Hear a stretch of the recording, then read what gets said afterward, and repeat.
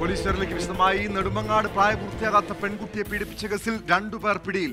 8ാം class വിദ്യാർത്ഥിനിയെ പീഡിപ്പിച്ച കേസിൽ സുഹൃത്തായ 16 വയസ്സുകാരനും മറ്റ് 2 പേരുമാണ് അറസ്റ്റിലായത്. അറസ്റ്റിലായ 16-കാരനെ ജുവനൈൽ ഹോമിലാക്കി. മറ്റു 2 പേരെ കോടതിയിൽ ഹാജരാക്കി റിമാൻഡ് ചെയ്തു.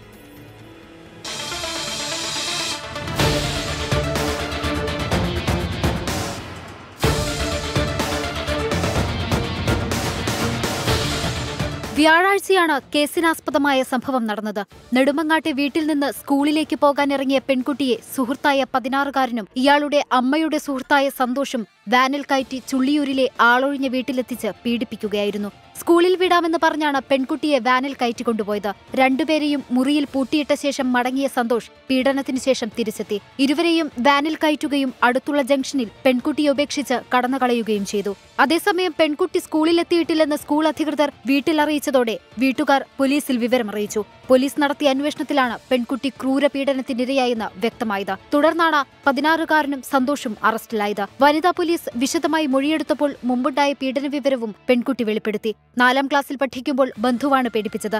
ഇയാളെയും അറസ്റ്റ് ചെയ്തിട്ടുണ്ട്. പെൺകുട്ടിയെ കൌൺസിലിംഗിന് വിധേയമാക്കി തുടർ നടപടികൾ സ്വീകരിക്കുമെന്ന് പോലീസ് വ്യക്തമാക്കി. 24 തിരുവനന്തപുരം. ഇടുക്കി പൂപ്പാറ കൂട്ടബലാത്സംഗ കേസിൽ 2 പേർ കൂടി അറസ്റ്റിൽ. പെൺകുട്ടിയുടെ സുഹൃത്തുക്കളായ മധ്യപ്രദേശ് സ്വദേശി മഹേഷ് കുമാർ യാദവ്, ഖേം സിംഗ് എന്നിവരാണ് അറസ്റ്റിലായത്. സംഭവത്തിൽ പൂപ്പാറ സ്വദേശികളായ 6 പേരെ മുൻപ് പോലീസ് അറസ്റ്റ് ചെയ്തിരുന്നു.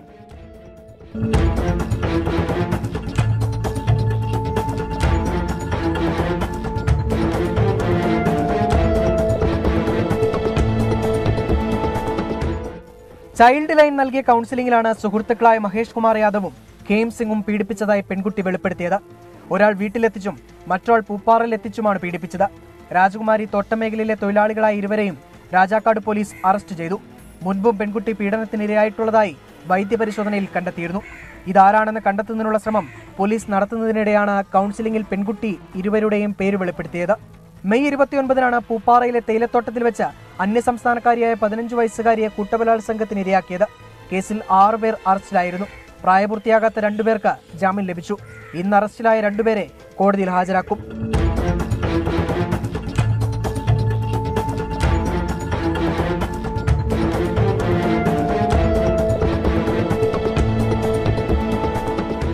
ഇടുക്കി.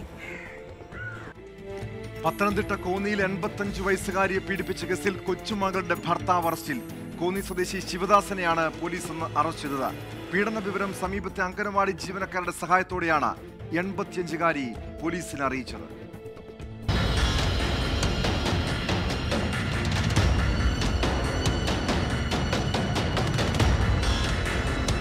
കഴിഞ്ഞ മെയ് 10 മുതലാണ് 85-കാരി കോന്നിയിലെ വീട്ടിൽ പീഡനത്തിനിരയായത്. കൊച്ചുമകളുടെ ഭർത്താവ് ശിവദാസനാണ് 85-കാരിയെ ലൈംഗികമായി ഉപദ്രവിച്ചത്. വിവരം കുടുംബാംഗങ്ങളോട് പറഞ്ഞപ്പോൾ പുറത്തു പറയരുതെന്നായിരുന്നു ഉപദേശം. ഉപദ്രവം സഹിക്കാൻ പറ്റാതായതോടെ അയൽവാസികളോട് വിവരം പറഞ്ഞെങ്കിലും അവരും സഹായിച്ചില്ല. ഇതോടെയാണ് 85-കാരി ഇന്നലെ സമീപത്തെ അംഗനവാടി ജീവനക്കാരോട് സഹായം അഭ്യർത്ഥിച്ചെത്തിയത്. ഇവരാണ് വൃദ്ധയെ കോന്നി പോലീസ് സ്റ്റേഷനിലെത്തിച്ച് പരാതി നൽകാൻ സഹായിച്ചത്. പരാതിയുടെ അടിസ്ഥാനത്തിൽ പോലീസ് പ്രതി ശിവദാസനെ അറസ്റ്റ് ചെയ്തു. പ്രതി എന്ന് പറയുന്ന ഒരു ശിവദാസൻ, അയാളുടെ അമ്മായിയമ്മയുടെ അമ്മ ഏതാണ്ട് മെയ് 10-നും 15-നും ഇടയ്ക്കുള്ള ദിവസങ്ങളിൽ ഉപദ്രവിച്ചായിട്ടാണ് നമുക്ക് ഒരു വിവരം ലഭിച്ചത്. അതിൻ്റെ അടിസ്ഥാനത്തിലാണ് നമ്മൾ കേസ് രജിസ്റ്റർ ചെയ്തത്. ചോദ്യം ചെയ്യലിൽ പ്രതി കുറ്റം സമ്മതിക്കുകയും ചെയ്തു.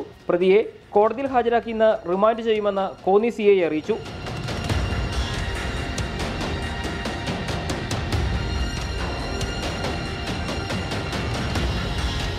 എസ് ശ്യാംകുമാർ, 24 പത്തനംതിട്ട. ബംഗളൂരുവിലെ മലയാളി മാധ്യമപ്രവർത്തക കാസർഗോഡ് സ്വദേശിനി ശ്രുതിയുടെ ദുരൂഹ മരണവുമായി ബന്ധപ്പെട്ട അന്വേഷണ സംഘം വീണ്ടും കേരളത്തിൽ. ശ്രുതിയുടെ ഭർത്താവ് അനീഷിന്റെ കണ്ണൂർ ചുഴലിയിലെ വീട്ടിലും സുഹൃത്തുക്കളുടെ വീടുകളിലും പരിശോധന നടത്തി. കേസിൽ പ്രതിയായ അനീഷ് 2 മാസമായി ഒളിവിലാണ്.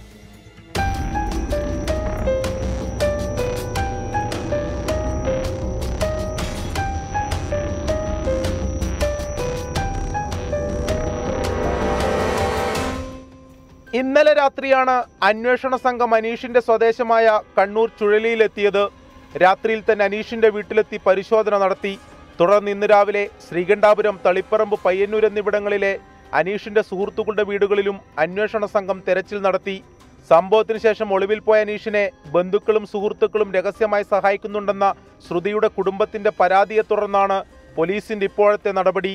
കേസിൽ മുൻകൂർ ജാമ്യത്തിനായി അനീഷ് നൽകിയ അപേക്ഷ കഴിഞ്ഞ ദിവസം കർണാടക ഹൈക്കോടതി തള്ളിയിരുന്നു. ശ്രുതിയുടെ മരണത്തിൽ ആത്മഹത്യാ പ്രേരണ വ്യക്തമാക്കുന്ന തെളിവുകളെല്ലാം ഹാജരാക്കിയിട്ടും അന്വേഷണം കാര്യക്ഷമമായി നടന്നില്ലെന്നാണ് കുടുംബത്തിന്റെ ആരോപണം. കേസിൽ അനീഷിനെ രക്ഷപ്പെടുത്താൻ ചില ബാഹ്യ ഇടപെടലുകൾ നടന്നുവെന്നും ബന്ധുക്കൾ സംശയിക്കുന്നു. കേസിൽ നീതിക്കായി കോടതിയെ സമീപിക്കാനാണ് ശ്രുതിയുടെ കുടുംബത്തിന്റെ തീരുമാനം.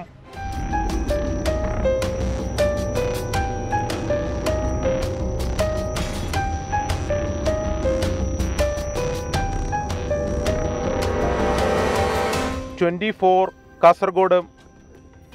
വിദ്വേഷ പ്രസംഗ കേസിൽ മുൻ MLA PC ജോർജിന് വീണ്ടും നോട്ടീസ് അയച്ച പോലീസ്. ചോദ്യം ചെയ്യലിന് തിങ്കളാഴ്ച രാവിലെ 11 മണിക്ക് ഹാജരാകണമെന്നാണ് നിർദ്ദേശം.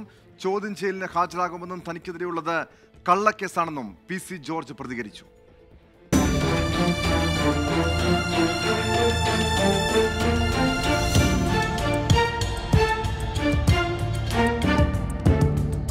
തിരുവനന്തപുരം ഫോർട്ട് പോലീസാണ് ചോദ്യം ചെയ്യലിന് ഹാജരാകണമെന്നാവശ്യപ്പെട്ട് PC ജോർജിന് നോട്ടീസ് അയച്ചത്. തിങ്കളാഴ്ച രാവിലെ 11 മണിക്ക് ഹാജരാകണമെന്നാണ് നിർദ്ദേശം. നേരത്തെ ഹാജരാകാൻ ഫോർട്ട് പോലീസ് നോട്ടീസ് നൽകിയിരുന്നെങ്കിലും ജോർജ് ഹാജരായിരുന്നില്ല.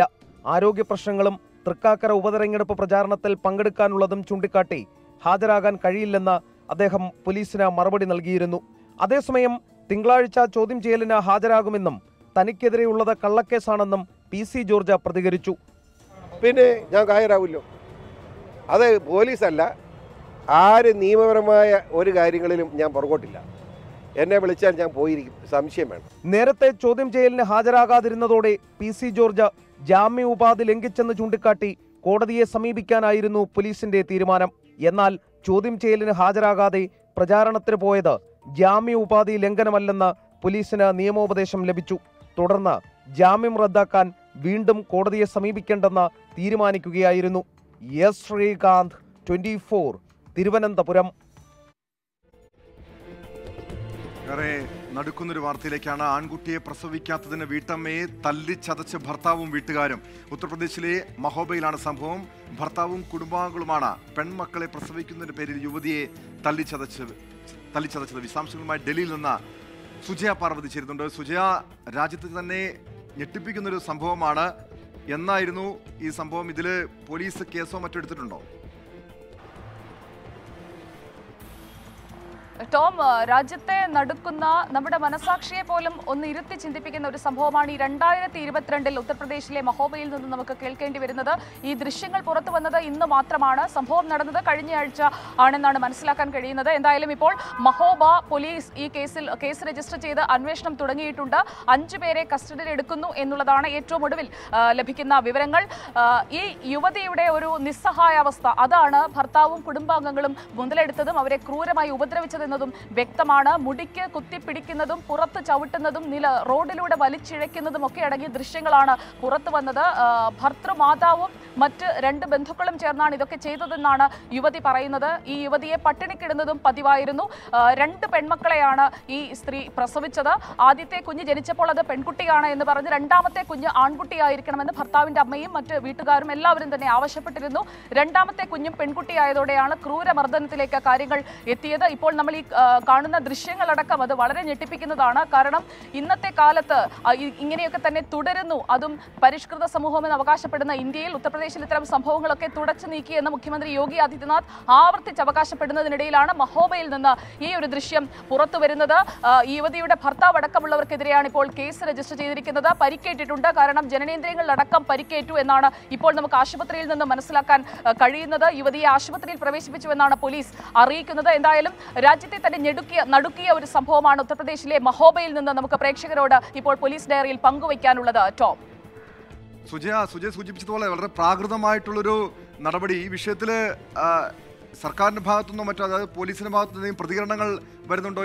ഈ യുവതി പ്രസവിച്ച് എത്ര ദിവസങ്ങൾക്ക് ശേഷമാണ് ഇത്തരം ഒരു ആക്രമണം, ഒരു മർദ്ദനം അവർക്ക് നേരിടേണ്ടി വന്നത്? പ്രസവിച്ച ഉടൻ തന്നെ അല്ലെങ്കിൽ ഈ കുഞ്ഞുമായി വീട്ടിലേക്ക് മടങ്ങിയ ഉടൻ തന്നെ ഇവരുടെ അസഭ്യം പറയലും മറ്റു തരത്തിലുള്ള ഉപദ്രവവും ഉണ്ടായിരുന്നു. എന്നാൽ ക്രൂരമായ ശാരീരിക പീഡനത്തിലേക്ക് എത്തിയത് കഴിഞ്ഞ ആഴ്ചയെന്നാണ് ഈ യുവതി നൽകിയ പരാതിയിൽ പറയുന്നത്. പോലീസ് ഇപ്പോൾ പോലീസ് ഇപ്പോൾ കേസെടുത്തിട്ടുണ്ട്. കേസിന്റെ വിശദാംശങ്ങൾ കൂടി ഇപ്പോൾ നമുക്ക് ലഭിച്ചിട്ടുണ്ട്. 5 പേർക്കെതിരെയാണ് കേസെടുത്തിരിക്കുന്നത്. ഇരയായ യുവതിയുടെ ഭർത്താവ് നീരജ്, പിതാവ് കരിയ, പിന്നെ 3 പേർ. ആ 3 പേർ ഒന്ന് ഭർത്തൃമാതാവാണ്. അവരുടെ പേര് നമുക്ക് കിട്ടിയിട്ടില്ല. മറ്റ് 2 ബന്ധുക്കളായ സ്ത്രീകൾ. ഈ 5 പേർക്കെതിരെയാണ് ഇപ്പോൾ മഹോബ പോലീസ് കേസ് രജിസ്റ്റർ ചെയ്തിരിക്കുന്നത്. കുറ്റക്കാരെ ആരെയും വെറുതെ വിടില്ല എന്നാണ് പോലീസ് പറയുന്നത്. സർക്കാരിന്റെ ഭാഗത്തു നിന്ന്, വനിതാ ശിശുക്ഷേമ വകുപ്പിന്റെ ഒക്കെ അടുത്ത് നിന്ന് പ്രതികരണം ഇതുവരെ വന്നിട്ടില്ല. പ്രതികരണം ഉടൻ ഉണ്ടാകുമെന്നാണ് നമ്മൾ പ്രതീക്ഷിക്കുന്നത്. എന്തായാലും ഇതിൽ അന്വേഷണം നടത്തി വരികയാണെന്നാണ് പോലീസ് ഇപ്പോൾ അറിയിക്കുന്നത്. അതുപോലെ തന്നെ എടുത്തു പറയേണ്ട മറ്റൊരു കാര്യം, ഈ യുവതിയെ ഇങ്ങനെ പൊതു റോഡിലിട്ട് വലിച്ചിഴയ്ക്കുകയും തല്ലിച്ചതയ്ക്കുകയും ചെയ്തപ്പോൾ അവിടെ ഉണ്ടായിരുന്ന ആളുകളുടെ ദൃശ്യങ്ങൾ നമുക്ക് കാണാം. ആരും ഇത് തടയാൻ മുന്നോട്ട് വന്നില്ല എന്നുള്ളതും നമ്മുടെ മനസാക്ഷിയെ നടുക്കുന്ന ഒരു കാര്യം തന്നെയാണ്. ഉത്തർപ്രദേശിലെ മഹോബയിലാണ് ഈ സംഭവം അരങ്ങേറിയിരിക്കുന്നതും. ഏറെ ഞെട്ടിപ്പിക്കുന്ന വാർത്തയാണ് ഉത്തർപ്രദേശിൽ നിന്നും വരുന്നത്. ആൺകുട്ടിയെ പ്രസവിക്കാത്തതിന്റെ പേരിലാണ് വീട്ടമ്മയെ തല്ലിച്ചതച്ചത്. ഭർത്താവിന്റെ വീട്ടുകാരും ചേർന്നായിരുന്നു ക്രൂരമർദ്ദനം. ഉത്തർപ്രദേശിലെ മഹോബയിലാണ് നാടിനെ നടുക്കിയ, രാജ്യത്തെ തന്നെ നടുക്കിയ സംഭവം ഉണ്ടായത്. സുജയ പാർവതിയാണ് വിശദാംശങ്ങൾ നൽകിയത്. ചേർത്തല കാളികുളത്ത് മാനസിക വെല്ലുവിളി നേരിടുന്ന നവവധു ഹേനയുടെ കൊലപാതകം നടന്ന വീട്ടിൽ ഭർത്താവ് അപ്പുക്കുട്ടനെ എത്തിച്ച് തെളിവെടുത്തു. പ്രതിയെ 15 ദിവസത്തേക്ക് റിമാൻഡ് ചെയ്തു. അപ്പുക്കുട്ടൻ ഹേനയെ നിരന്തരമായി മർദ്ദിച്ചിരുന്നുവെന്ന് പോലീസ് പറയുന്നു.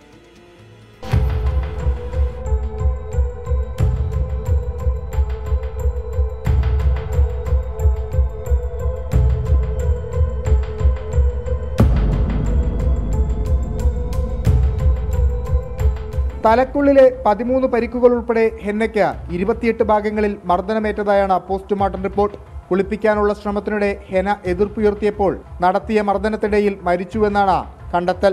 പാരമ്പര്യവൈദ്യനായ അപ്പുക്കുട്ടൻ ആദ്യം എതിർത്തെങ്കിലും പിന്നീട് സംഭവങ്ങൾ അതേപടി പോലീസിന് മുന്നിൽ തുറന്നു പറഞ്ഞു. കുളിമുറിയിൽ വീണ് ബോധരഹിതയാണെന്ന് കരുതി ഹേനയെ ആശുപത്രിയിലെത്തിക്കാൻ അപ്പുക്കുട്ടന്റെ കൂടെ ഉണ്ടായിരുന്ന സുഹൃത്ത് ബന്ധു ഉഷയെയും കസ്റ്റഡിയിലെടുത്തെങ്കിലും പിന്നീട് വിട്ടയച്ചു. മാനസിക വെല്ലുവിളി നേരിടുന്നയാളായിരുന്നു ഹേന. ഇതറിഞ്ഞാണ് അപ്പുക്കുട്ടൻ 2021 ഒക്ടോബർ 25-ന് വിവാഹം ചെയ്തത്. ഇയാൾ നിരന്തരം പണം ആവശ്യപ്പെടുമായിരുന്നെന്ന് ഹേനയുടെ ബന്ധുക്കൾ പോലീസിന് മൊഴി നൽകിയിട്ടുണ്ട്. കഴിഞ്ഞ 26-നാണ് ഹേനയെ കാളികുളം അനന്തപുരം വീട്ടിലെ കുളിമുറിയിൽ മരിച്ച നിലയിൽ കണ്ടെത്തിയത്. പോസ്റ്റ്മോർട്ടം റിപ്പോർട്ടിലെ സൂചനകളെ തുടർന്ന് പോലീസ് നടത്തിയ അന്വേഷണത്തിലാണ് കൊലപാതകമെന്ന് വ്യക്തമായത്.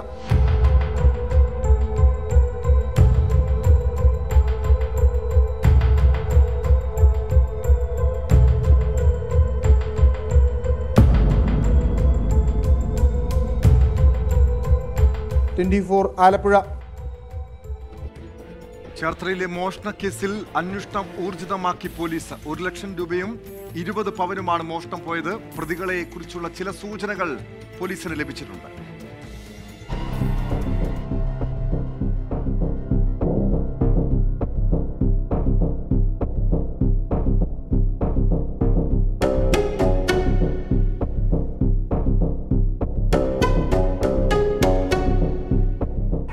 ചേർത്തല നഗരസഭ 10-ാം വാർഡിൽ കാളികുളം ജംഗ്ഷന് സമീപം നാരായണൻ നായരുടെ വീട്ടിലാണ് കവർച്ച നടന്നത്.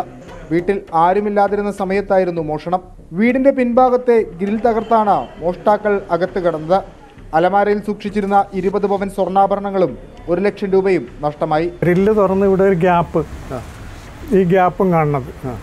പിന്നെ നോക്കുമ്പോൾ റൂമിലെ അലമാരിയെല്ലാം വലിച്ചിട്ട് എല്ലാ റൂമിലെ അലമാരിയും വലിച്ച് പുറത്തിട്ട് അലമാരി പൂട്ടിയിട്ടില്ലായിരുന്നു, അതുകൊണ്ട് അവർക്ക് കുത്തിപ്പിടിക്കേണ്ടി വന്നിട്ടില്ല. വീട്ടിലുണ്ടായിരുന്ന CCTV തകർത്ത ഹാർഡ് ഡിസ്കും അപഹരിച്ചു. കഴിഞ്ഞ ദിവസം സമീപത്തെ മറ്റൊരു വീട്ടിലും സമാന രീതിയിലുള്ള കവർച്ചാശ്രമം നടന്നു. സംഭവത്തിന് പിന്നിൽ പ്രൊഫഷണൽ മോഷ്ടാക്കളാണെന്നാണ് സൂചന.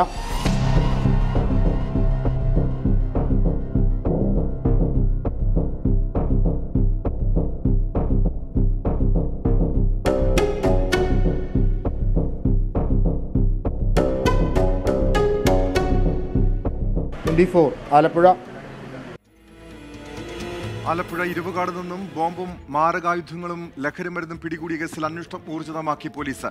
2 പേരെ ഇന്നലെ കസ്റ്റഡിയിലെടുത്തിരുന്നു. മുഖ്യപ്രതിക്കായുള്ള തിരച്ചിൽ തുടരുകയാണ്.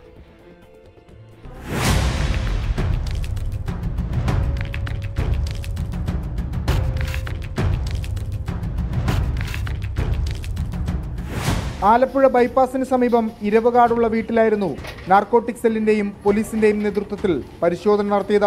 ഇവിടെ നിന്നും നാടൻ ബോംബുകൾ, ആയുധങ്ങൾക്കൊപ്പം ലഹരിമരുന്നും കണ്ടെത്തി.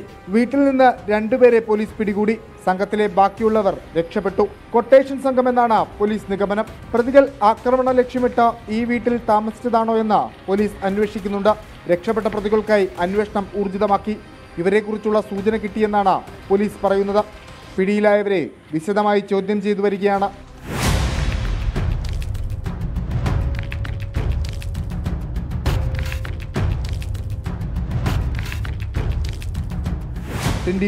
ആലപ്പുഴ. മല്ലപ്പള്ളിയിൽ യുവാവിനെ വെട്ടിപ്പരിക്കേൽപ്പിച്ച കേസിൽ വായ്പൂർ സ്വദേശിയെ കീഴ്വായൂപ്പൂർ പോലീസ് അറസ്റ്റ് ചെയ്തു. നെയ്യാറ്റിൻകര സ്വദേശിയായ ജിജുരാജിനെ വെട്ടിപ്പരിക്കേൽപ്പിച്ച കേസിലാണ് അറസ്റ്റ്.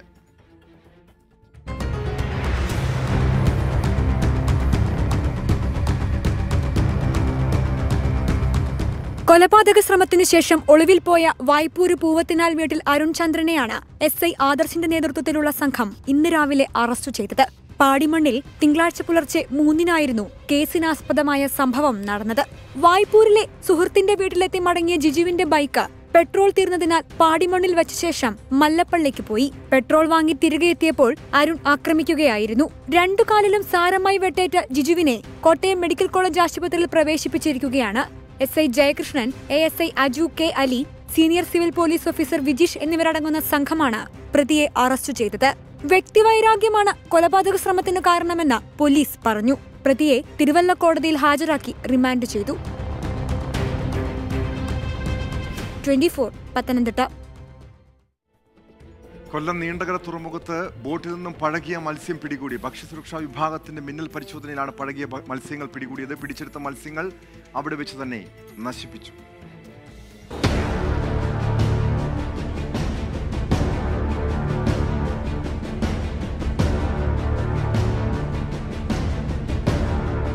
ഭക്ഷ്യസുരക്ഷാ വകുപ്പിന്റെ ഓപ്പറേഷൻ മത്സ്യയുടെ ഭാഗമായാണ് മിന്നൽ പരിശോധന നടത്തിയത്. ഇന്ന് പുലർച്ചെ 3:30-നാണ് പരിശോധന ആരംഭിച്ചത്. പരിശോധനയിൽ ബോട്ടിനുള്ളിൽ നിന്ന് 500 കിലോയോളം പഴകിയ മത്സ്യങ്ങളാണ് പിടിച്ചെടുത്തത്. അയല ഇനത്തിൽപ്പെട്ട മത്സ്യങ്ങളാണ് പിടിച്ചെടുത്തത്. മത്സ്യബന്ധന ബോട്ടിലെ സ്റ്റോറിനുള്ളിൽ സൂക്ഷിച്ച നിലയിലായിരുന്നു മത്സ്യം. ഭക്ഷ്യസുരക്ഷാ വകുപ്പിന്റെ 2 സ്ക്വാഡുകളാണ് ഇന്ന് പരിശോധന നടത്തിയത്. മത്സ്യബന്ധനത്തിന് ശേഷം ഹാർബറിലേക്ക് അടുക്കുന്ന ബോട്ടുകളുടെ ഉൾഭാഗത്തെ അറകളിൽ ഉദ്യോഗസ്ഥർ ഇറങ്ങിയാണ് പരിശോധന നടത്തിയത്. അവിടെ നിന്നും സാമ്പിളുകളും ശേഖരിച്ചിട്ടുണ്ട്. ആ സാമ്പിളുകൾ വിശദമായ രാസപരിശോധനയ്ക്കായി Ernakulam central institute of fisheries ടെക്നോളജിയിലേക്ക് അയച്ചിട്ടുണ്ട്. മത്സ്യത്തിലെ രാസവസ്തു സാന്നിധ്യം കണ്ടെത്താൻ സാമ്പിളുകൾ ശേഖരിച്ചു. ശേഖരിച്ച സാമ്പിളുകൾ കൊച്ചിയിലെ സെൻട്രൽ ഇൻസ്റ്റിറ്റ്യൂട്ട് ഓഫ് ഫിഷറീസ് ടെക്നോളജിയിലേക്ക് അയച്ചു. പ്രദേശത്ത് പഴയ മത്സ്യങ്ങൾ വിപണനം ചെയ്യുന്നുവെന്ന വിവരം നേരത്തെ ഉണ്ടായിരുന്നു. ഇതിന്റെ പശ്ചാത്തലത്തിലാണ് ഭക്ഷ്യസുരക്ഷാ വിഭാഗം കമ്മീഷണർ S അജിയുടെ നേതൃത്വത്തിൽ 2 സ്ക്വാഡുകളായി തിരിഞ്ഞ് പരിശോധന. വരും ദിവസങ്ങളിലും ഹാർബറുകൾ കേന്ദ്രീകരിച്ച് പരിശോധന ശക്തമാക്കുമെന്ന് ഭക്ഷ്യസുരക്ഷാ വിഭാഗം അറിയിച്ചു. 24 കൊല്ലം. നടിയെ ആക്രമിച്ച കേസിന്റെ തുടരന്വേഷണത്തിന്റെ ഭാഗമായി കൂടുതൽ പേരെ ചോദ്യം ചെയ്യാനൊരുങ്ങി ക്രൈംബ്രാഞ്ച്. കാവ്യ മാധവനെയും ദിലീപിന്റെ സിനിമാ മേഖലയിലെ സുഹൃത്തുക്കളെയും ഉടൻ ചോദ്യം ചെയ്തേക്കും. ബാലചന്ദ്രകുമാർ തെളിവായി ഹാജരാക്കിയ പെൻഡ്രൈവിന്റെ ശാസ്ത്രീയ പരിശോധന ഫലം നിർണായകമാകുമെന്നാണ് വിലയിരുത്തൽ. സൈബർ വിദഗ്ധൻ സായി ശങ്കറിന്റെ വീട്ടിൽ നിന്നും പിടിച്ചെടുത്ത ഉപകരണങ്ങൾ തിരിച്ചു നൽകാൻ ആലുവ കോടതി ഉത്തരവിട്ടു.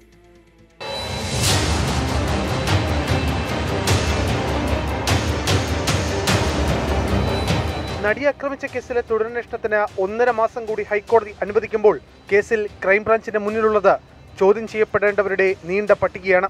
നടിയും ദിലീപിന്റെ ഭാര്യയുമായ കാവ്യ മാധവൻ, ദിലീപിന്റെ സഹോദരൻ അനൂപ്, സിനിമാ മേഖലയിലെ സുഹൃത്തുക്കളടക്കം വീണ്ടും ചോദ്യം ചെയ്യപ്പെടും. കേസിൽ ദിലീപിന്റെ പങ്ക് ചോദ്യം ചെയ്യപ്പെടാൻ കഴിയാത്ത രീതിയിൽ ഉറപ്പിക്കാൻ കഴിയുന്ന തെളിവുകൾ കണ്ടെത്തുക എന്നതും അന്വേഷണ സംഘത്തിന് മുന്നിലുള്ള ശ്രമകരമായ ദൗത്യമാണ്. 1.5 മാസത്തിനുള്ളിൽ 30% വരുന്ന ഡിജിറ്റൽ തെളിവുകൾ പരിശോധിച്ച തീർപ്പാക്കേണ്ടതുണ്ട്. തുടരന്വേഷണത്തിലെ പ്രധാന തെളിവായി ബാലേന്ദ്രകുമാർ സമർപ്പിച്ച പെൻഡ്രൈവിന്റെ ശാസ്ത്രീയ പരിശോധനാ ഫലം കേസിൽ ഏറെ നിർണായകമാണ്. കേസന്വേഷണത്തിന് സമയം വീണ്ടും നീട്ടി നൽകുമ്പോൾ ക്രൈംബ്രാഞ്ചിന് തെല്ലൊരാശ്വാസമുണ്ട്. എന്നാൽ അന്വേഷണം നീട്ടിക്കൊണ്ടുപോകുന്നത് ദിലീപിനും കൂട്ടർക്കും വലിയ തിരിച്ചടിയാണ്. തുടരന്വേഷണത്തിന്റെ ഭാഗമായി കേസിൽ വിചാരണയടക്കം നിർത്തിവെക്കുകയും ചെയ്തു. ദിലീപിന്റെ ജാമ്യം റദ്ദാക്കണമെന്ന പ്രോസിക്യൂഷൻ ആവശ്യത്തിൽ വിചാരണ കോടതിയിൽ വാദം തുടരുകയും ചെയ്യുകയാണ്. അതേസമയം വധഗൂഢാലോചന കേസിൽ സൈബർ വിദഗ്ധൻ സായി ശങ്കറിന്റെ വീട്ടിൽ നിന്നും പിടിച്ചെടുത്ത ഇലക്ട്രോണിക് ഉപകരണങ്ങൾ തിരിച്ചു നൽകാൻ ആലുവ കോടതി ഉത്തരവിട്ടു. പിടിച്ചെടുത്ത ഇലക്ട്രോണിക് ഉപകരണങ്ങളിൽ കേസുമായി ബന്ധപ്പെട്ട വിവരങ്ങൾ ഇല്ലെന്ന ക്രൈംബ്രാഞ്ച് റിപ്പോർട്ടിന്റെ അടിസ്ഥാനത്തിലാണ് കോടതി നിർദ്ദേശം. രണ്ടുപേരുടെയും 5 ലക്ഷം രൂപയുടെയും ആൾജാമ്യത്തിലാണ് ഉപകരണങ്ങൾ തിരിച്ചു നൽകുന്നത്.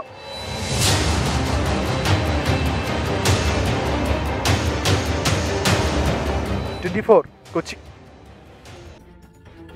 വീട്ടിൽ അതിക്രമിച്ചു കയറി 64-കാരിയെ ആക്രമിച്ചു കൊലപ്പെടുത്തിയ കേസിൽ തെളിവെടുപ്പ് നടത്തി. പ്രതിക്കെതിരെ കടുത്ത പ്രതിഷേധമാണ് ഉയർന്നത്. പോലീസ് ജീപ്പ് തടഞ്ഞായിരുന്നു സ്ത്രീകളുടെ പ്രതിഷേധം.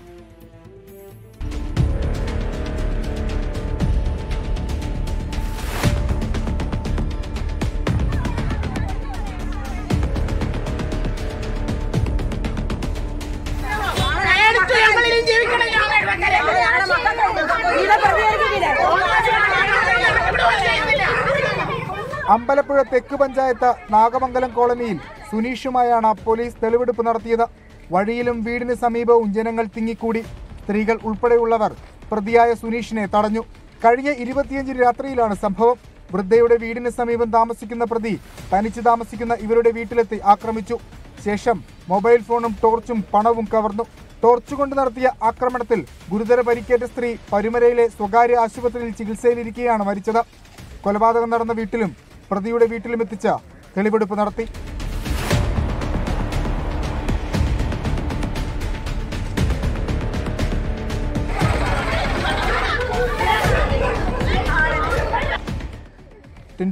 ആലപ്പുഴ. തൃശൂർ റൂറൽ പോലീസ് പിടിച്ചെടുത്ത 550 കിലോ കഞ്ചാവ് കത്തിച്ച് നശിപ്പിച്ചു. തൃശൂർ ചിറ്റിശ്ശേരിയിലെ ഓട്ട് കമ്പനിയുടെ ചൂളയിലാണ് കഞ്ചാവ് നശിപ്പിച്ചത്. കൊടകര പുതുക്കാട് മേഖലകളിൽ നിന്നായി പോലീസ് പിടികൂടിയ കഞ്ചാവാണ് നശിപ്പിച്ചത്.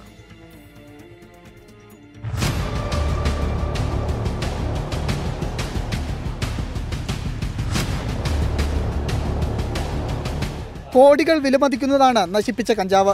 നശിപ്പിക്കുന്നതിന് മുമ്പായി കഞ്ചാവിന്റെ സാമ്പിൾ പരിശോധനാ ഫലം ഫോറൻസിക് സയൻസ് ലബോറട്ടറിയിൽ നിന്ന് ലഭിച്ചിരുന്നു. ഇതിനുശേഷമാണ് തൃശൂർ റൂറൽ SP ഐശ്വര്യ ഡോങ്ഗ്രയുടെ നേതൃത്വത്തിൽ കഞ്ചാവ് നശിപ്പിച്ചത്. 2 മണിക്കൂറോളം എടുത്താണ് കഞ്ചാവ് പൂർണ്ണമായും കത്തിച്ച് നശിപ്പിച്ചത്. ലഹരി വിരുദ്ധ നിയമത്തിലെ 52A വകുപ്പ് അനുസരിച്ചാണ് കഞ്ചാവ് നശിപ്പിക്കൽ. വൻതോതിൽ പിടികൂടുന്ന കഞ്ചാവ് സ്റ്റേഷനിൽ സൂക്ഷിക്കാൻ പ്രായോഗിക ബുദ്ധിമുട്ടുകൾ ഉണ്ടായിരുന്നു. ഇത് തിരിച്ചറിഞ്ഞാണ് പോലീസ് നേതൃത്വം നശിപ്പിക്കാൻ തീരുമാനിച്ചത്. കനത്ത പോലീസ് സുരക്ഷയിലായിരുന്നു നശിപ്പിക്കൽ പ്രവർത്തികൾ. ഈ വർഷം ഫെബ്രുവരിയിലും സമാനമായി റൂറൽ പോലീസ് കഞ്ചാവ് കത്തിച്ച് നശിപ്പിച്ചിരുന്നു.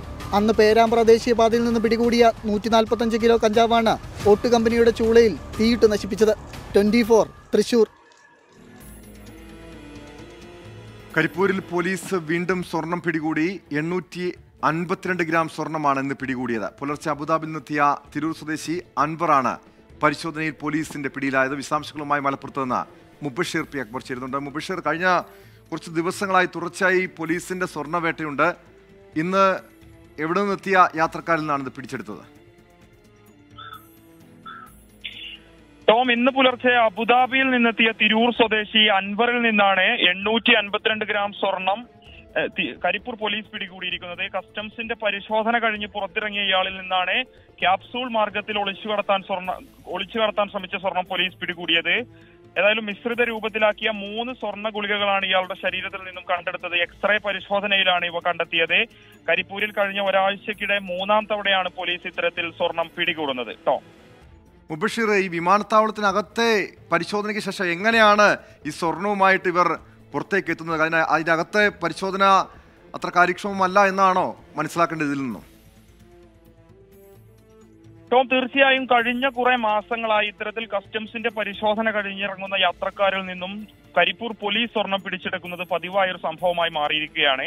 ഏതായാലും അതിന്റെ തുടർച്ചയെന്നോളമാണ് കഴിഞ്ഞ ഒരാഴ്ചയായി തുടർച്ചയായി 3 തവണയോളം ഇത്തരത്തിൽ യാത്രക്കാരിൽ നിന്നും സ്വർണം പിടിച്ചെടുത്തൊരു സാഹചര്യം ഉണ്ടായിരുന്നു. കസ്റ്റംസിന്റെ പരിശോധനാ പ്രവർത്തനങ്ങൾ അത്ര സജീവമല്ല എന്നൊരു വിമർശനം ഒരു ഭാഗത്ത് നിൽക്കുന്നുണ്ട്. അതുകൊണ്ട് തന്നെ കസ്റ്റംസിന്റെ പരിശോധനയിൽ നിന്നും രക്ഷപ്പെട്ടു വരുന്ന ആളുകളിൽ നിന്നാണ് ഇത്തരത്തിൽ സ്വർണം പിടികൂടുന്ന ഒരു സാഹചര്യം ഉണ്ടാകുന്നത്. മെഡിക്കൽ എക്സ്റേ സംവിധാനം അടക്കം കസ്റ്റംസിന് ഇല്ലാത്തതും തിരിച്ചടിയാണെന്നൊരു വിലയിരുത്തൽ കൂടി ഒരു ഭാഗത്തുണ്ട്. ഏതായാലും കരിപ്പൂർ മേഖലയിൽ ഇത്തരത്തിൽ പരിശോധനകൾ വർദ്ധിപ്പിക്കാൻ തന്നെയാണ് കരിപ്പൂർ പോലീസിന്റെ തീരുമാനം. പോലീസിന് ലഭിക്കുന്ന രഹസ്യ വിവരങ്ങളുടെ അടിസ്ഥാനത്തിലാണ് കഴിഞ്ഞ മാസങ്ങളിലൊക്കെ തന്നെയും ഇത്തരത്തിലുള്ള സ്വർണം പോലീസ് പിടികൂടുന്നത്. കഴിഞ്ഞ ദിവസം താമരശ്ശേരി സ്വദേശിയായ ഫൗസിക്കിൽ നിന്നും മിശ്രിത രൂപത്തിലുള്ള 974 ഗ്രാം സ്വർണം പോലീസ് പിടികൂടിയിരുന്നു. കൂടാതെ ദുബായിൽ നിന്നെത്തിയ തലശ്ശേരി സ്വദേശിയായ ഗഫൂറിൽ നിന്നും 1.5 കോടി രൂപ വില വരുന്ന സ്വർണവും പിടികൂടിയിരുന്നു. ഏതായാലും ഇത്തരത്തിൽ കസ്റ്റംസിന്റെ പരിശോധന കഴിഞ്ഞിറങ്ങുന്ന യാത്രക്കാരിൽ നിന്നാണ് സ്വർണം പിടികൂടുന്നത് എന്നാണ് ഏറ്റവും ശ്രദ്ധേയമായത്. പരിശോധനകൾ ഈ ഒരു മേഖലയിൽ വർദ്ധിപ്പിക്കാൻ തന്നെയാണ് പോലീസിന്റെ പ്രത്യേകമായ തീരുമാനം. കരിപ്പൂരിലാണ് പോലീസിന്റെ സ്വർണ്ണവേട്ട. 852 ഗ്രാം സ്വർണമാണ് ഇന്ന് പിടികൂടിയത്. പുലർച്ചെ അബുദാബിയിൽ നിന്നെത്തിയ തിരൂർ സ്വദേശി അൻവറാണ് പരിശോധനയിൽ പോലീസിന്റെ പിടിയിലായത്. വിമാനത്താവളത്തിനുള്ളിൽ കസ്റ്റംസിന്റെ പരിശോധന കഴിഞ്ഞ് പുറത്തിറങ്ങിയ ശേഷമാണ് പോലീസിന് രഹസ്യവിവരം ലഭിക്കുന്നതും പോലീസ് രഹസ്യവിവരത്തെ തുടർന്ന് നടത്തിയ പരിശോധനയിൽ ഈ സ്വർണവുമായി യാത്രക്കാരനെ പിടികൂടുന്നത്. മുബഷീർ പി അക്ബറാണ് വിവരങ്ങൾ നൽകിയത്. മറ്റു വാർത്തയിലേക്ക്. ഹൈദരാബാദിൽ പ്രായപൂർത്തിയാകാത്ത പെൺകുട്ടി ആഡംബര കാറിൽ വെച്ച് പീഡിപ്പിച്ച കേസിൽ 3 പേർ അറസ്റ്റിൽ. ഹൈദരാബാദ് സ്വദേശികളായ സദുദ്ദീൻ മാലിക്, ഒമർ ഖാൻ എന്നിവരും പ്രായപൂർത്തിയാകാത്ത ഒരാളുമാണ് പിടിയിലായത്. ഇതിൽ സദുദ്ദീൻ മാലിക് TRS നേതാവിന്റെ മകനാണ്. കേസിൽ 2 പേർ കൂടി പിടിയിലാകാനുണ്ട്. പെൺകുട്ടിയുടെ പരാതിയിൽ 5 പേരടങ്ങിയ സംഘമാണ് പീഡിപ്പിച്ചതെന്ന് രേഖപ്പെടുത്തിയിട്ടുണ്ട്. ഇതിന്റെ അടിസ്ഥാനത്തിലാണ് പോലീസ് അന്വേഷണം ആരംഭിച്ചത്. പാർട്ടി നടന്ന പബ്ബിൽ നിന്ന് ലഭിച്ച CCTV ദൃശ്യങ്ങളിൽ പെൺകുട്ടിയോടൊപ്പം ഉണ്ടായിരുന്ന 5 പേരെയും പോലീസ് തിരിച്ചറിഞ്ഞു. തുടർന്ന് നടത്തിയ അന്വേഷണത്തിലാണ് ഇവരെ പിടികൂടിയത്. കേസിൽ MLAയുടെ മകൻ ഉൾപ്പെട്ടിട്ടുണ്ടെന്ന് നേരത്തെ മുതൽ തന്നെ ആരോപണമുണ്ടായിരുന്നു. എന്നാൽ കേസ് അന്വേഷിക്കുന്ന DCP ജോയൽ ഡേവിസ് ഇക്കാര്യം നിരാകരിച്ചു.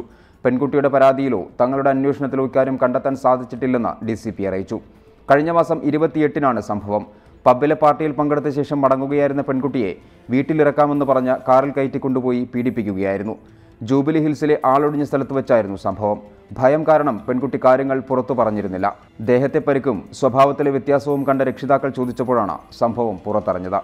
24 ചെന്നൈ. ജമ്മുകശ്മീരിലെ അനന്ത്നാഗിൽ നിരോധിത ഭീകര സംഘടന ഹിസ്ബുൾ മുജാഹിദിന്റെ കമാൻഡർ നിസാർ ഖാന്റെ വധിച്ച സൈന്യം. മണിക്കൂറുകൾ നീണ്ട ഏറ്റുമുട്ടലിനിടെ 3 സൈനികർക്കും ഒരു പ്രദേശവാസിക്കും പരിക്കേറ്റു. ഋഷിപോര മേഖലയിൽ സുരക്ഷ വർദ്ധിപ്പിച്ചിട്ടുണ്ട്.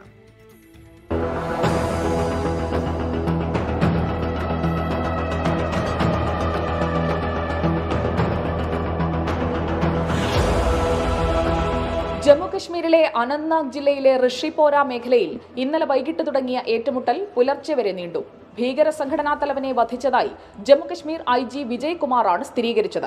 AK-47 അടക്കം ആയുധങ്ങളും സ്ഫോടക വസ്തുക്കളും ഏറ്റുമുട്ടൽ നടന്ന മേഖലയിൽ നിന്ന് പിടിച്ചെടുത്തു. ഏറ്റുമുട്ടലിനിടെ പരിക്കേറ്റ 3 സൈനികരെയും ഒരു നാട്ടുകാരനെയും ശ്രീനഗറിലെ ആശുപത്രിയിൽ പ്രവേശിപ്പിച്ചു. ഷോപ്പിയാനിൽ ഭീകരരുടെ ഗ്രനേഡ് ആക്രമണത്തിൽ 2 തൊഴിലാളികൾക്ക് പരിക്കേറ്റു. മേഖലയിൽ സംയുക്ത തെരച്ചിൽ തുടരുകയാണെന്ന് ജമ്മുകശ്മീർ പോലീസും സൈന്യവും അറിയിച്ചു. 24 ഡൽഹി. കൊലപാതക കേസിൽ ജാമ്യത്തിലിറങ്ങിയ പ്രമുഖ യൂട്യൂബർ ബൈക്ക് സ്റ്റണ്ട് നടത്തിയതിനെ തുടർന്ന് വീണ്ടും അറസ്റ്റിൽ. കാമുകിയുടെ സഹോദരനെ നടുറോഡിൽ വെടിവെച്ച് കൊലപ്പെടുത്തിയ കേസിൽ 2 വർഷം മുൻപ് അറസ്റ്റിലായ നിസാമുൽ ഖാനാണ് ജാമ്യത്തിലിറങ്ങിയ ശേഷം ബൈക്ക് സ്റ്റണ്ട് നടത്തിയതിനെ തുടർന്ന് അറസ്റ്റിലായത്. നോയിഡയിലെ റോഡുകളിൽ ബൈക്ക് സ്റ്റണ്ട് നടത്തുന്ന ദൃശ്യങ്ങൾ സമൂഹ മാധ്യമങ്ങളിൽ വൈറലായിരുന്നു.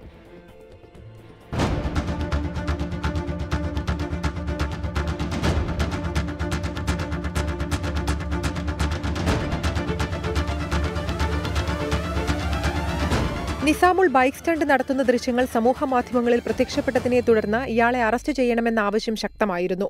തുടർന്ന് നിസാമുളിനെ അറസ്റ്റ് ചെയ്തുവെന്നും കേസിൽ അന്വേഷണം നടക്കുകയാണെന്നും പോലീസ് അറിയിച്ചു. കൊലപാതക കേസിൽ 2020 ഒക്ടോബറിൽ അറസ്റ്റിലായ നിസാമുൾ ഖാൻ ജാമ്യത്തിലിറങ്ങിയതാണ്. പിന്നാലെ ഇയാൾ ബൈക്ക് സ്റ്റണ്ട് നടത്തുകയും വീഡിയോ അപ്ലോഡ് ചെയ്യുകയുമായിരുന്നു. നോയിഡയിലെ റോഡുകളിൽ നിസാമുൾ ബൈക്ക് സ്റ്റണ്ട് നടത്തുന്നതായി വിവരം ലഭിച്ചതിനെ തുടർന്നാണ് അറസ്റ്റെന്ന് നോയിഡ അഡീഷണൽ DCP രൺവിജയ് സിംഗ് വ്യക്തമാക്കി. സംഭവത്തിൽ കൂടുതൽ അറസ്റ്റ് ഉണ്ടാകുമെന്നും DCP പറഞ്ഞു. കാമുകിയുടെ സഹോദരനെ കൊലപ്പെടുത്തിയ കേസിൽ 2 വർഷം മുൻപാണ് നിസാമുൾ ഖാൻ അറസ്റ്റിലായത്. കാമുകിയുമായുള്ള ബന്ധത്തിന് സഹോദരൻ എതിർപ്പ് പ്രകടിപ്പിച്ചതിനെ തുടർന്നായിരുന്നു കൊലപാതകം. 2020 ഒക്ടോബർ 28-നാണ് നോയിഡ സെക്ടർ 31 നിവാസിയായ കമൽ ശർമ്മ കൊല്ലപ്പെട്ടത്.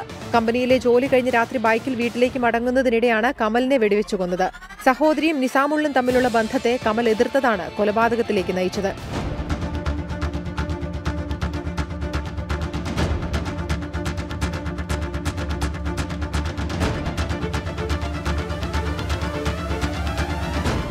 News desk 24.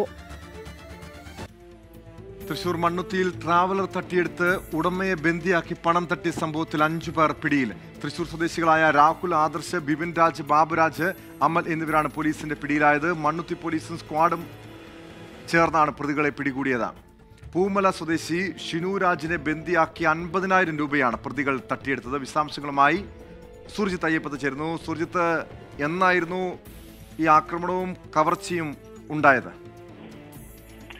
ടോം, കഴിഞ്ഞ 27-ാം തീയതിയാണ് ഈ കേസിനാസ്പദമായ സംഭവം നടക്കുന്നത്. മണ്ണുത്തിയിലാണ് മണ്ണുത്തിയിൽ വെച്ചാണ് ട്രാവലർ തട്ടിയെടുത്ത് ഉടമയെ ബന്ദിയാക്കി പണം തട്ടിയ കേസ് ഉണ്ടായത്. തൃശൂർ സ്വദേശികളായ രാഹുൽ, ആദർശ്, ബിപിൻ രാജ്, ബാബുരാജ്, അമൽ എന്നിവരാണ് പോലീസിന്റെ പിടിയിലായിരിക്കുന്നത്. മണ്ണുത്തി പോലീസും SP സ്ക്വാഡ് അംഗങ്ങളും ചേർന്നാണ് പ്രതിയെ പിടികൂടിയത്. 4 പേർ കൂടി വൈകാതെ ഈ കേസുമായി ബന്ധപ്പെട്ട് പറയലാകുമെന്ന് പോലീസ് വ്യക്തമാക്കി. കഴിഞ്ഞ 27-ാം തീയതിയാണ് ഈ പൂമല സ്വദേശിയായ ഷിൻരാജിനെ ബന്ദിയാക്കി 50,000 രൂപ പ്രതികൾ ആവശ്യപ്പെട്ടത്. ഇതേ തുടർന്ന് 50,000 അല്ല, 5 ലക്ഷം രൂപയാണ് ആദ്യഘട്ടത്തിൽ ആവശ്യപ്പെട്ടത്. 50,000 രൂപ നൽകേണ്ടി വന്നു. ഇതിനിടയിൽ ഈ യുവാവിനെ മർദ്ദിച്ച് അവശനാക്കി എന്നുള്ളതാണ് കേസ്. ഇതേ തുടർന്നാണ് ഇവരെ പിടികൂടിയിരിക്കുന്നത്. സുർജിത്ത്, ഈ പിടിയിലായ പ്രതികൾ മറ്റ് ക്രിമിനൽ പശ്ചാത്തലമുള്ളവരാണോ? ഇതിനു മുൻപ് ഏതെങ്കിലും കേസുകളിൽ ഉൾപ്പെട്ടവരാണോ പിടിയിലായവർ? ടോം, ഈ കേസിനാസ്പദമായ സംഭവം ഉണ്ടാകുന്നത് ഈ കൊക്കാര എന്ന് പറയുന്ന പ്രദേശത്ത് വെച്ചാണ്. അതായത് ഈ പൂമല സ്വദേശിയായിട്ടുള്ള ഷിനുവിന്റെ ട്രാവലർ നിർത്തിയിടുന്നത് കൊക്കാരയിലാണ്. ഈ കൊക്കാരയ്ക്ക് അടുത്താണ് ഇതിലെ ഒരു പ്രതിയായിട്ടുള്ള ആദർശിന്റെ വീട്. ഈ നിർത്തിയിട്ട വണ്ടി ഇവർ പാലക്കാട്ടേക്ക് പോകാൻ വേണ്ടി ആവശ്യപ്പെടുകയായിരുന്നു. എന്നാൽ ഇത് വിട്ടുകൊടുക്കാൻ തയ്യാറായില്ല. ഇതേ തുടർന്നുള്ള വൈരാഗ്യമാണ് ഈ വാഹനം തട്ടിയെടുക്കാൻ കാരണം. തട്ടിയെടുത്ത ശേഷം ഈ വാഹനം ഈ ഷിനു കണ്ടെത്തുകയായിരുന്നു. പിന്നീട് ഷിനുവിനെ തന്നെ ഇവർ പിടികൂടി കൈവശം വെച്ചുകൊണ്ട് ക്രൂരമായ രീതിയിൽ മർദ്ദിക്കുകയായിരുന്നു എന്നാണ് കേസ് എന്നാണ് പോലീസ് കണ്ടെത്തിയിരിക്കുന്നത്. മർദ്ദിച്ച ശേഷം ഷിനുവിന് 5 ലക്ഷം രൂപ ആവശ്യപ്പെട്ടു. എന്നാൽ ഇത് ഷിനു നൽകാൻ തയ്യാറായില്ല ആദ്യഘട്ടത്തിൽ. പിന്നീട് വീട്ടുകാരെ ഫോണിൽ വിളിച്ച് പണം വരുത്തി നൽകുകയായിരുന്നു. ഇതിനുശേഷം ഷിനുവിനെ ഇവർ മോചിതനാക്കി 4 ലക്ഷം രൂപ കൂടി നൽകണമെന്ന് ആവശ്യപ്പെട്ടു. പിന്നീട് വീണ്ടും ഷിനുവിനെ ഇവർ ശല്യം ചെയ്യുന്ന നിലയിലേക്ക് കാര്യങ്ങൾ മാറി. ഇതേ തുടർന്നാണ് പോലീസിൽ പരാതി നൽകിയത്. പരാതി നൽകിയ ഘട്ടത്തിലാണ് ഈ 5 പേരെ നിലവിൽ പിടികൂടിയിരിക്കുന്നത്. ഈ ആദർശ അടക്കമുള്ളവരെ പിടികൂടിയിട്ടുണ്ട്. ഇനിയും 4 പേരെ കൂടി പിടികൂടാനുണ്ട് എന്നുള്ളതാണ്. നേരത്തെ ഈ വണ്ടി പിടുത്തം ഉൾപ്പെടെയുള്ള കാര്യങ്ങൾ നടത്തുന്ന ആളുകളാണ് ഈ പ്രതികൾ. വാഹനങ്ങൾ പിടിച്ചെടുത്ത് അത് പൊളിക്കാനൊക്കെ കൊടുക്കുന്ന ആളുകളാണ് പ്രതികൾ എന്നാണ് പോലീസ് പറയുന്നത്. തൃശൂർ മണ്ണുത്തിലാണ് ട്രാവലർ തട്ടിയെടുത്ത് ഉടമയെ ബന്ദിയാക്കി പണം തട്ടിയ സംഭവത്തിൽ 5 പേർ പിടിയിലായിരിക്കുന്നത്. മണ്ണുത്തി പോലീസും സ്ക്വാഡും ചേർന്നാണ് പ്രതികളെ പിടികൂടിയത്. കഴിഞ്ഞ മാസം 27-ാം തീയതിയാണ് പൂമല സ്വദേശി ഷിനുരാജിനെ ബന്ദിയാക്കി 50,000 രൂപ പ്രതികൾ തട്ടിയെടുത്തത്. സുർജിത്ത് അയ്യപ്പത്താണ് വിശദാംശങ്ങൾ നൽകിയത്. മറ്റു വാർത്തയിലേക്ക്. ആൾക്കൂട്ട വെടിവെപ്പുകൾക്കെതിരെ നടപടി ഉണ്ടാകുമെന്ന പ്രസിഡന്റ് ജോ ബൈഡന്റെ പ്രസംഗത്തിന് തൊട്ടു പിന്നാലെ അമേരിക്കയിൽ വീണ്ടും വെടിവെപ്പ്. അയോവ, വിസ്കോൻസൻ എന്നീ സംസ്ഥാനങ്ങളിൽ നടന്ന വെടിവെപ്പിൽ അക്രമി ഉൾപ്പെടെ 3 പേർ കൊല്ലപ്പെട്ടു.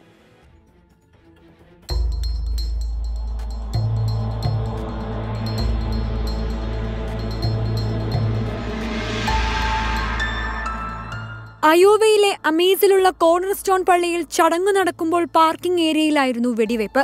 അയോവയിൽ 2 സ്ത്രീകളെ വെടിവെച്ചു കൊന്ന അക്രമി പിന്നീട് സ്വയം ജീവനൊടുക്കി.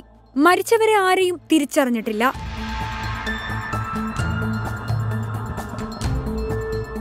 വിസ്കോൺസിനിലെ റാസനിൽ പള്ളി സെമിത്തേരിയിൽ സംസ്കാര കർമ്മം നടക്കുന്നതിനിടെയായിരുന്നു വെടിവയ്പ്. ആൾക്കൂട്ടത്തിന് നേരെയായിരുന്നു ഇവിടെ വെടിവയ്പുണ്ടായത്. വെടിവയ്പിന് ശേഷം അക്രമി കടന്നുകളഞ്ഞു. അടുത്തിടെ 3 വെടിവയ്പിനെ അപലപിച്ചും കർശനമായ തോക്കു നിയന്ത്രണം നടപ്പാക്കണമെന്നാവശ്യപ്പെട്ടും US പ്രസിഡന്റ് ജോ ബൈഡൻ നടത്തിയ പ്രസംഗത്തിന് പിന്നാലെയായിരുന്നു ഈ സംഭവങ്ങൾ. പ്രസിഡന്റിന്റെ പ്രസംഗം കഴിഞ്ഞ് 3 മിനിറ്റിനുള്ളിലായിരുന്നു 2 വെടിവയ്പുണ്ടായത്. International desk 24.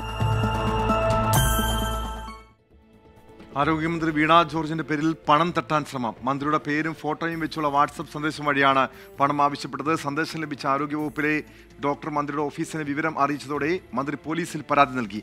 മന്ത്രിസഭയിലെ 3 മന്ത്രിമാരുടെ പേരിലാണ് ഇതുവരെയും സമാന തട്ടിപ്പുകൾക്ക് ശ്രമം നടന്നത്.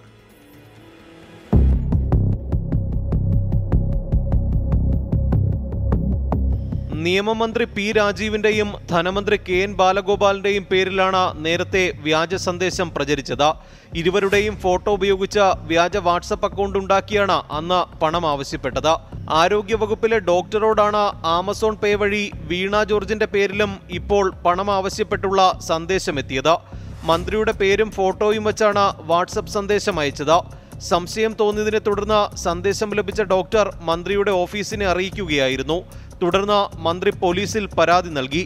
ഇത്തരം വ്യാജ സന്ദേശങ്ങൾക്കെതിരെ ജാഗ്രത പാലിക്കണമെന്നും ആരോഗ്യമന്ത്രി പറഞ്ഞു. 24 തിരുവനന്തപുരം. ആരോഗ്യമന്ത്രി വീണ ജോർജിന്റെ പേരിൽ പണം തട്ടാൻ ശ്രമിച്ച കേസിൽ ഇതുവരെയും പ്രതികളെക്കുറിച്ച് മറ്റ് പോലീസിന്റെ അന്വേഷണം ഊർജിതമാക്കിയിട്ടുണ്ട്. കാരണം ഈ മന്ത്രിസഭയിലെ 3 മന്ത്രിമാരുടെ പേരിലാണ് പണം തട്ടാൻ ശ്രമം നടന്നിട്ടുള്ളത്. വിശദാംശങ്ങളുമായി MG പ്രതീഷ് തിരുവനന്തപുരത്ത് നിന്ന് ചേരുന്നുണ്ട്. പ്രതീഷ്, ഈ മന്ത്രിയുടെ പേരിൽ പണം തട്ടാൻ ശ്രമിച്ച കേസിൽ പ്രതികളെക്കുറിച്ച് സൂചനയുണ്ടോ? പോലീസിന്റെ നടപടി എങ്ങനെയാണ് പുരോഗമിക്കുന്നത്? ടോം, നിലവിൽ പ്രതികളെ കുറിച്ച് സൂചന ലഭിച്ചിട്ടില്ല. ടോം സൂചിപ്പിച്ചതുപോലെ തന്നെ സംസ്ഥാന മന്ത്രിസഭയിലെ 3 മന്ത്രിമാരുടെ പേരിലാണ് സമാനമായിട്ടുള്ള തട്ടിപ്പ് നടന്നത്. നേരത്തെ നിയമമന്ത്രി P രാജീവിന്റെ പേരിലും അതുപോലെ തന്നെ ധനമന്ത്രി KN ബാലഗോപാലിന്റെ പേരിലും ഇത്തരത്തിൽ തട്ടിപ്പ് നടന്നു. വ്യാജ വ്യാജ വാട്സപ്പ് അക്കൗണ്ട് ഉണ്ടാക്കിയാണ് ഇത്തരത്തിൽ പണം ആവശ്യപ്പെട്ടത്. ഈ സംശയം തോന്നിയ ആളുകൾ മന്ത്രിയുടെ ശ്രദ്ധയിൽപ്പെടുത്തിയപ്പോഴാണ് ഇതുമായി ബന്ധപ്പെട്ടുള്ള ഇത്തരത്തിൽ തട്ടിപ്പുകൾ നടക്കുന്നുവെന്ന് മന്ത്രി തന്നെ അറിയുന്നത്. തുടർന്നാണ് പോലീസിൽ പരാതി നൽകിയത്.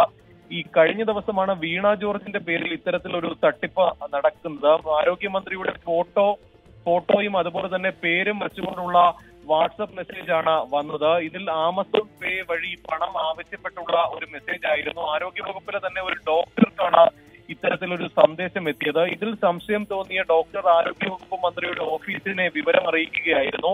തുടർന്ന് മന്ത്രി പോലീസിൽ പരാതി നൽകി. ഈ മന്ത്രിമാർക്ക് മാത്രമല്ല, സമാനമായി സമൂഹത്തിൽ പല ആളുകൾക്കിടയിലും ഇത്തരത്തിൽ വലിയ തട്ടിപ്പുകൾ നടക്കുന്നുണ്ട്. ഈ വാട്സപ്പ് കേന്ദ്രീകരിച്ചും അതുപോലെ തന്നെ ഫേസ്ബുക്കിലൂടെയും ഇത്തരത്തിൽ വ്യാജ സന്ദേശങ്ങൾ എത്തുന്നുണ്ട്. ഇതുമായി ബന്ധപ്പെട്ട പോലീസ് അന്വേഷണം നടത്തുന്നുണ്ടെങ്കിലും ഇതിന്റെ ഉറവിടം കണ്ടെത്താൻ കഴിഞ്ഞിട്ടില്ല.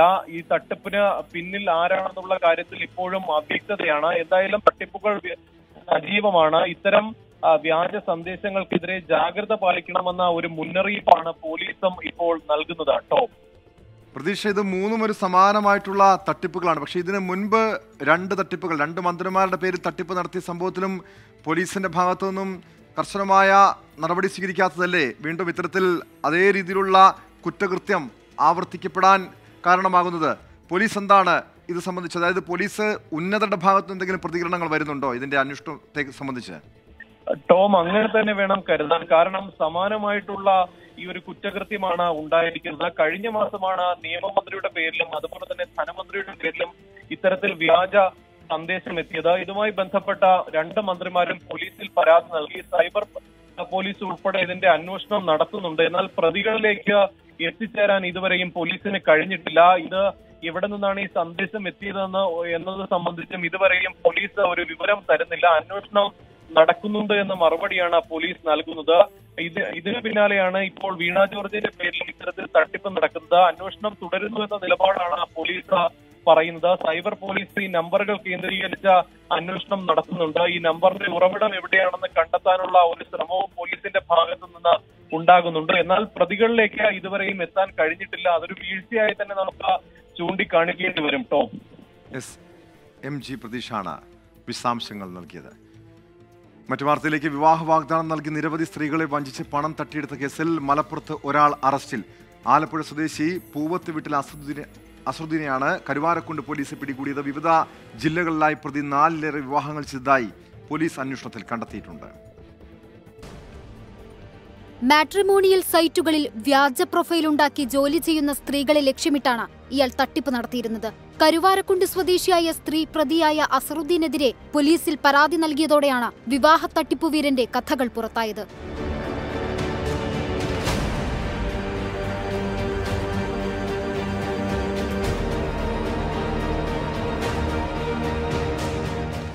വേ ടു നിക്കാഹ് പോർട്ടൽ വഴിയാണ് അസറുദ്ദീൻ യുവതിയെ പരിചയപ്പെട്ടത്. ഹെയർ ഓയിൽ കമ്പനി നടത്തുകയാണെന്നും അവിവാഹിതനാണെന്നും പറഞ്ഞ് സ്വയം പരിചയപ്പെടുത്തുന്ന പ്രതി സ്വന്തമായി വരുമാനമുള്ള സ്ത്രീകളെയാണ് കൂടുതലായും ലക്ഷ്യമിട്ടിരുന്നത്.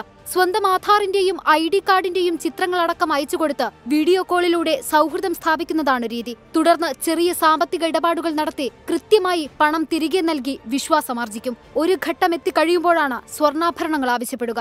കരുവാരക്കുണ്ടിലെ പരാതിക്കാരിയിൽ നിന്നും പല തവണകളായി 9 പവൻ സ്വർണ്ണാഭരണവും 85,000 രൂപയും പ്രതി കൈക്കലാക്കിയിരുന്നു. തുടർന്നും നിരന്തരമായി സ്വർണവും പണവും ആവശ്യപ്പെടുകയും കൊണ്ടുപോയ സ്വർണവും പണവും തിരിച്ചു നൽകാതിരിക്കുകയും ചെയ്തതോടെയാണ് യുവതി പോലീസിൽ പരാതിപ്പെട്ടത്. ഓൺലൈൻ ആപ്പിൽ ചീട്ട് കളിച്ച് പണം മുഴുവൻ നഷ്ടപ്പെട്ടതോടെയാണ് അസറുദ്ദീൻ വിവാഹ തട്ടിപ്പിനിറങ്ങിയത്. പോലീസ് അന്വേഷണത്തിൽ പ്രതി ആലപ്പുഴ, തലശ്ശേരി, തൃക്കരിപ്പൂർ, കരുവാരക്കുണ്ട് എന്നിവിടങ്ങളിൽ നിന്നായി 4 വിവാഹങ്ങൾ ചെയ്തതായി കണ്ടെത്തിയിട്ടുണ്ട്. മഞ്ചേരി ജുഡീഷ്യൽ 1ാം ക്ലാസ് മജിസ്ട്രേറ്റ് കോടതി മുമ്പാകെ ഹാജരാക്കിയ പ്രതിയെ 14 ദിവസത്തേക്ക് റിമാൻഡ് ചെയ്തു. കരുവാരക്കുണ്ട് സിഐ മനോജ് പറയറ്റയുടെ നേതൃത്വത്തിലുള്ള സംഘമാണ് കേസിൽ തുടരന്വേഷണം നടത്തുന്നത്. 24 മലപ്പുറം. കോഴിക്കോട് വ്യാപാരികളിൽ നിന്ന് പോലീസ് ചമഞ്ഞ് 10 ലക്ഷം രൂപ തട്ടിയെടുത്ത കേസിൽ ഒളിവിലായിരുന്ന മറ്റു പ്രതികളും പിടിയിൽ. പാലക്കാട് ജില്ലയിൽ നിന്നാണ് 4 പേരെ പോലീസ് പിടികൂടിയത്. തട്ടിയെടുത്ത 10 ലക്ഷം രൂപ ഇവർ ആർഭാട ജീവിതത്തിലൂടെ ചെലവഴിച്ചു. പരാതിക്കാർ പണത്തിന്റെ സ്രോതസ് പോലീസിന് കൈമാറി. ഒരാൾ സംഭവ ദിവസം തന്നെ പിടിയിലായിരുന്നു.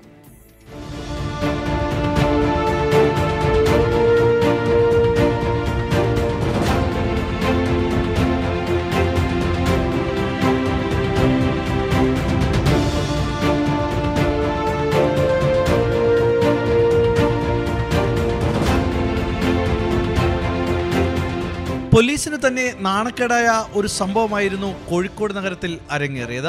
പോലീസ് ചമഞ്ഞ് വ്യാപാരികളിൽ നിന്ന് 10 ലക്ഷം രൂപ തട്ടിയെടുത്ത കേസിൽ ഒരാൾ പിടിയിലായിട്ടും മറ്റു പ്രതികളെ പിടികൂടാൻ പോലീസ് വൈകി എന്നത്. എന്നാൽ ഇന്നലെ മുഴുവൻ പ്രതികളെയും പാലക്കാട് നിന്ന് അന്വേഷണ സംഘം പിടികൂടി. പറമ്പിൽ ബസാർ സ്വദേശി നവാസ്, കണ്ണൂർ സ്വദേശി ബാബു എന്ന ഷാജിദ്, ആലപ്പുഴ സ്വദേശി KN സുഭാഷ് കുമാർ, തിരുവനന്തപുരം സ്വദേശി ലിജോ ലാസർ എന്നിവരെയാണ് പിടികൂടിയത്. 25 ലക്ഷം രൂപയ്ക്ക് 1.5 കിലോ സ്വർണം തരാമെന്ന് പറഞ്ഞായിരുന്നു ഇവരെ മുറിയിൽ വിളിച്ചു വരുത്തിയത്. പണമായി മുറിയിലിരിക്കുന്ന വ്യാപാരികൾക്കിടയിൽ പോലീസ് എന്ന് പറഞ്ഞ് പിടിച്ചുപറി സംഘം എത്തിയത്. ബലപ്രയോഗത്തിലൂടെ പണം ഇവർ കൈക്കലാക്കി കടന്നു കളഞ്ഞു. ഇവരുടെ കൂട്ടത്തിലെ കണ്ണൂർ സ്വദേശി ഇക്ബാലിനെ കീഴ്പ്പെടുത്തുകയും ചെയ്തു. ഇയാളെ അന്ന് തന്നെ പോലീസിന് കൈമാറിയിരുന്നു. ഇവർ ഒളിവിലായിരുന്നു. കോയമ്പത്തൂരായിരുന്നു ഒരു ലൊക്കേഷൻ. ഇന്നലെ പാലക്കാട് ജില്ലയിലാണുള്ളത്. അപ്പോൾ ഇവർ പറയുന്നത് ഇവരുടെ കയ്യിലുണ്ടായിരുന്നത് സ്വർണ്ണമല്ല, പറ്റിപ്പ് സ്വർണ്ണം എന്ന് പറയുന്നത്. 10 ലക്ഷം രൂപ മുക്കുവണ്ടം ഒരു സാധനം. ഇവർ പൈസ കളഞ്ഞു. പിന്നെ അത് കഴിഞ്ഞിട്ട് ഇവർ നേരെ ഇവിടേക്ക് പാലക്കാടേക്ക് വരിക, കോയമ്പത്തൂരൊക്കെ കറങ്ങിയിട്ട് പാലക്കാടേക്ക് വരികയായിരുന്നു. കള്ളക്കടത്ത് സ്വർണമാണ് വ്യാപാരികൾ കുറഞ്ഞ വിലയ്ക്ക് വാങ്ങാൻ എത്തിയത്. സ്വർണം വാങ്ങാൻ എത്തിയ വ്യാപാരികളുടെ പണത്തിന്റെ വരുമാന സ്രോതസ്സും കാണിച്ചു. സ്വർണ്ണക്കടത്തു സംഘത്തിന്റെ കയ്യിൽ നിന്ന് തട്ടിയെടുക്കുന്ന സ്വർണമാണ് കുറഞ്ഞ വിലയിൽ വിൽക്കുന്നതെന്ന് പോലീസ് സംശയിക്കുന്നു. ഈ വഴിയും അന്വേഷണം തുടരുന്നുണ്ട്. വ്യാപാരികളിൽ നിന്ന് തട്ടിയെടുത്ത പണവുമായി കടന്നു കളഞ്ഞ 4 അംഗ സംഘം കേരളത്തിന്റെ വിവിധ ഭാഗത്തും ചെന്നൈയിലും ആഡംബര ഹോട്ടലിൽ താമസിച്ചു. ഇതിനിടെ കൂട്ടത്തിലൊരാൾ മൊബൈൽ ഫോൺ ഓൺ ചെയ്തതോടെ ഇവർ പാലക്കാടുണ്ടെന്ന് അന്വേഷണ സംഘത്തിന് ബോധ്യമായി. പിന്നീടാണ് പാലക്കാട്ടെത്തി ഹോട്ടലിൽ നിന്ന് ഇവരെ പിടികൂടിയത്. തട്ടിയെടുത്ത പണം ചെലവഴിച്ചെന്നാണ് ഇവർ പോലീസിനോട് പറഞ്ഞത്. Nadakkavu SI S Manoj, DANSAF squad SIയും സംഘവും ചേർന്നാണ് പ്രതികളെ പിടികൂടിയത്. 24 കോഴിക്കോട്.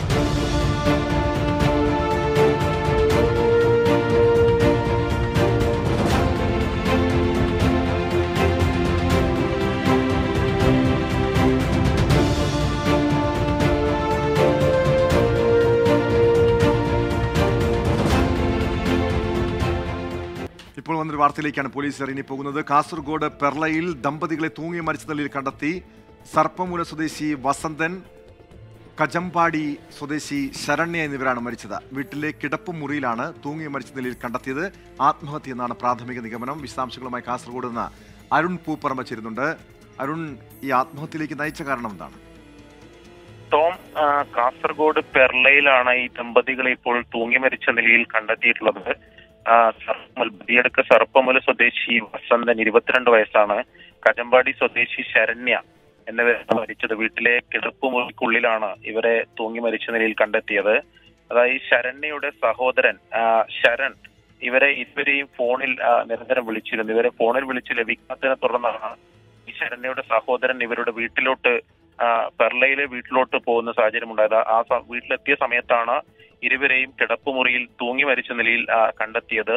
ഇവരുടെ വിവാഹം 1 വർഷം മുമ്പാണ് കഴിഞ്ഞത്. ഇവർ 3 വർഷത്തോളം പ്രണയത്തിലായിരുന്നു. അതിനുശേഷമാണ് 1 വർഷം മുമ്പ് വിവാഹം കഴിഞ്ഞത്. ഇപ്പോൾ ആത്മഹത്യ എന്നൊരു പ്രാഥമിക നിഗമനത്തിൽ തന്നെയാണ് പോലീസ് ഉള്ളത്. മറ്റ് ദുരുപദങ്ങളൊന്നും ഈ ഘട്ടത്തിൽ പോലീസ് പറയുന്നില്ല. എന്തായാലും ഇവരുടെ ഈ ആത്മഹത്യ കുറിപ്പോ മറ്റോ ഈ മുറിയിൽ നിന്നും കണ്ടെത്തിയിട്ടുണ്ടോ പോലീസ്? ടോം അത്തരത്തിൽ ആത്മഹത്യ കുറിപ്പുകളോ മറ്റ് വിവരങ്ങളോ ഒന്നും ഈ മുറിയിൽ നിന്നോ അത്തരത്തിലുള്ള വിവരങ്ങളൊന്നുമില്ല. എന്തായാലും പ്രാഥമികമായിട്ടുള്ള ഒരു വിവരം, പോലീസ് നൽകുന്ന വിവരം ഇതൊരു ആത്മഹത്യ തന്നെയാണ്. അതായത് ഇവർ തമ്മിൽ മറ്റ് പ്രശ്നങ്ങളൊന്നുമില്ല, അല്ലെങ്കിൽ അത്തരത്തിലൊരു ദുരൂഹമായിട്ടുള്ള ഒരു സാഹചര്യം പ്രാഥമികമായ പോലീസിന്റെ അന്വേഷണം കണ്ടെത്തിയിട്ടില്ല. മറ്റു കൂടുതൽ അതിലൊരു സ്ഥിരീകരണം ഉണ്ടാകണമെങ്കിൽ ഇവരുടെ ഇൻക്വസ്റ്റ് നടപടികളും പോസ്റ്റ്മോർട്ടം നടപടിക്രമങ്ങളും ഉൾപ്പെടെ പൂർത്തിയായതിനു ശേഷം മാത്രമേ അതിലൊരു സ്ഥിരീകരണം ഉണ്ടാകൂ. ആത്മഹത്യ എന്നൊരു പോലീസ് വ്യക്തമാണ്. കാസർഗോഡാണ് യുവദമ്പതികളെ മരിച്ച നിലയിൽ കണ്ടെത്തിയത്. ആത്മഹത്യ എന്നാണ് പ്രാഥമിക നിഗമനം. അരുൺ പൂപ്പറമ്പയാണ് വിശദാംശങ്ങൾ നൽകിയത്. ലോകത്തെവിടെയായാലും ഏത് സമയത്തും 24 വാർത്തകളും ഓഗ്മെന്റഡ് റിയാലിറ്റി പാക്കേജുകളും എക്സ്പ്ലെയിനറുകളും വിശദമായി കാണാൻ ഞങ്ങളുടെ യൂട്യൂബ് ചാനൽ നിങ്ങൾക്ക് സബ്സ്ക്രൈബ് ചെയ്യാം.